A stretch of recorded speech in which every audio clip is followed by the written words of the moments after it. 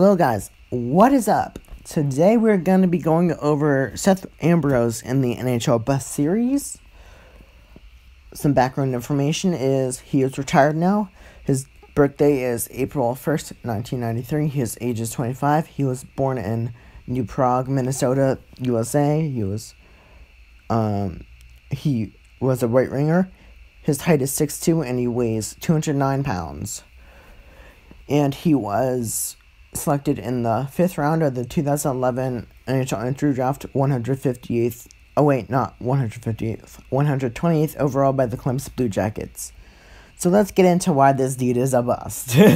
Which I liked him because he is not afraid to fight and his hitting was fucking phenomenal. I met him. He's a really nice kid. I just love talking to him. He's one of the nicest people that you're ever going to meet in life, and I definitely encourage you guys to come up to him if you see him in public, because he is very hospitable, a giant people person. So let's get into his stats.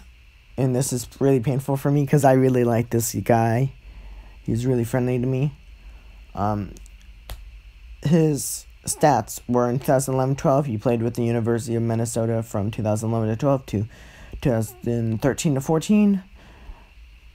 And he played with the University of Minnesota. In his last year with the University of Minnesota, he had an alternate captaincy on his jersey.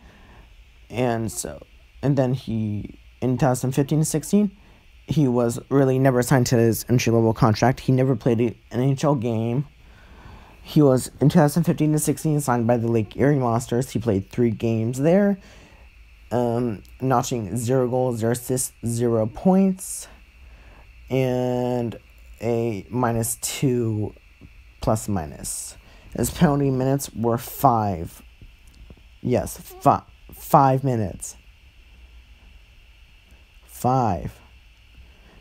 Oh wait, that was, he also got, I forgot, in 2014-15, he got called up to Springville Field, played 4 games, he had 5 penalty minutes, his ± was 1, he still has the same, no goals, no assists, no points. In 2015-16, he played with Lake Erie. He played 3 games, 0 goals, 0 assists, 0 points, 0 penalty minutes, and he was -2 for ±.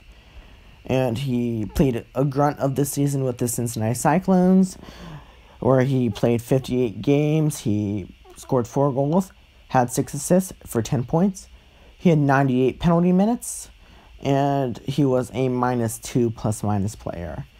And his last season of playing, he was in 2016-17 with the Cincinnati Cyclones. He signed there after being sent down there from Lake Erie, and they weren't going to re-sign him. So Cincinnati took the liberties of getting a guy that was really liked by the fans back.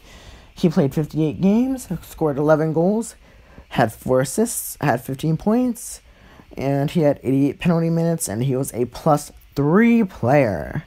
That's all there is for his playing career, but I am told he is a coach now. And let's look at his coaching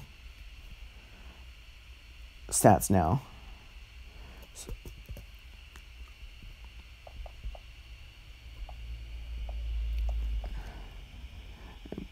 Okay, here we go. Let's look at his staff. Let's look at his coaching right now.